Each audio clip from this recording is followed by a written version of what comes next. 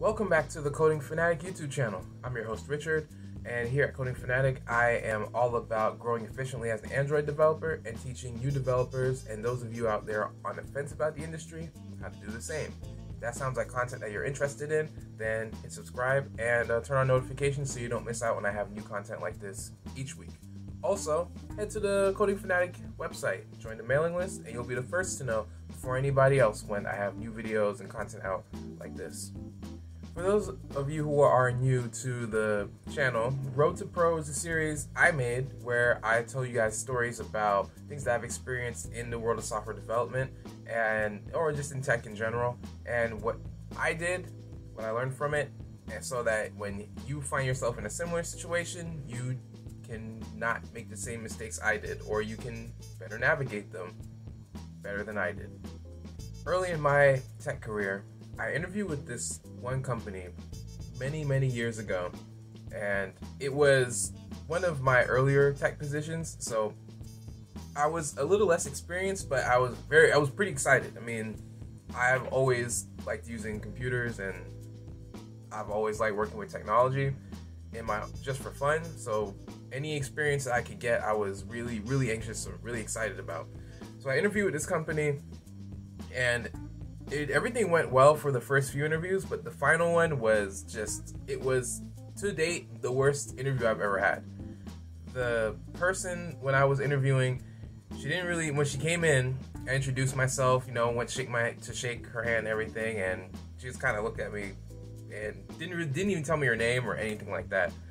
So we sat down, and I'm expecting, okay, maybe this person is gonna give me like some tough questions, and I gotta admit, I was not in any way prepared for their line of questioning.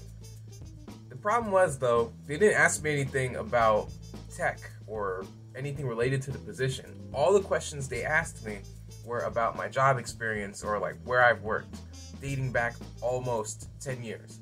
So they'd ask, like, oh, where did you work? Where's your most previous position? What did you do? Okay, well, what did you do before that? And what did you do before that? And so on and so forth. I mean, it got to the point that we were talking about jobs, like old retail jobs that I worked like years ago when I was even still in school. So I was a little confused, but I wasn't visibly upset or anything, because while I'm answering these questions, I'm thinking in the back of my head, why is she asking me, like, what is my time as a waiter or a bartender or anything? What does any of that have to do with the interview right now? This is supposed to be for a tech company. That's when it hit me.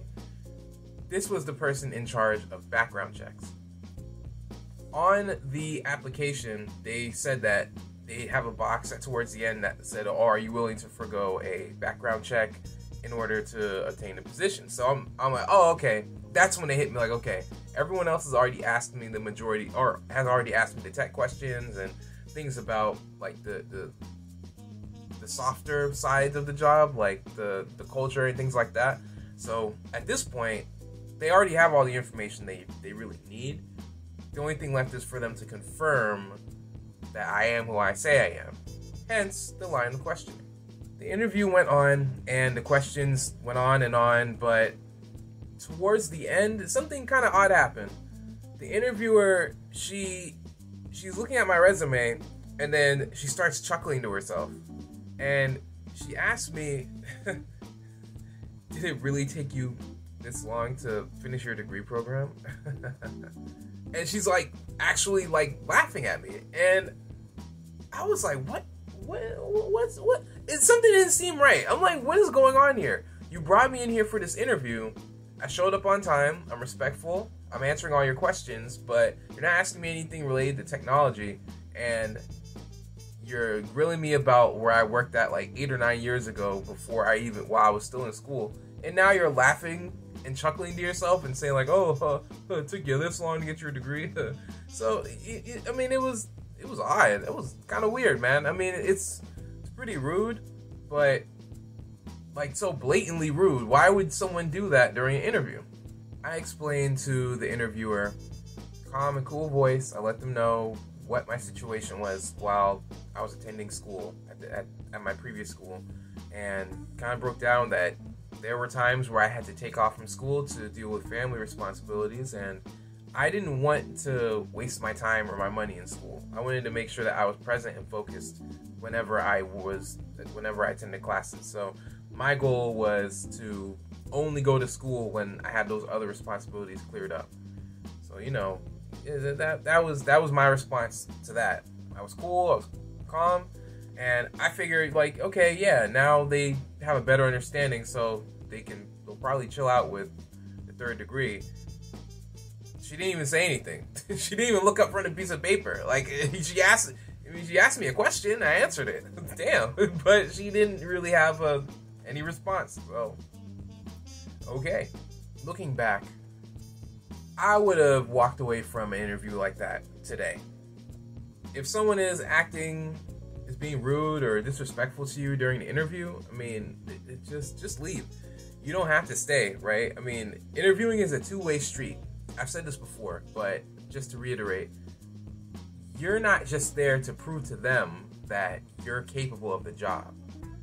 They are supposed to prove to you that they're worthy of teaming up with you.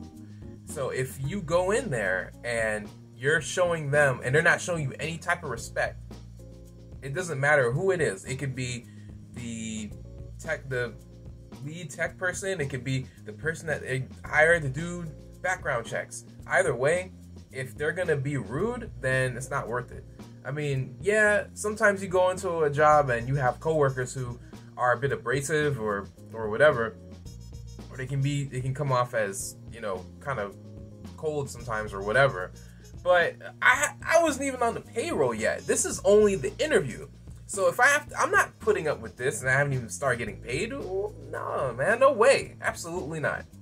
So, but, you know, back then I was a bit more eager to get into to work in the industry. So I was more willing to put up with different things, and also I hadn't experienced anything like this before. So this was a first for me to have someone behave like this during an interview.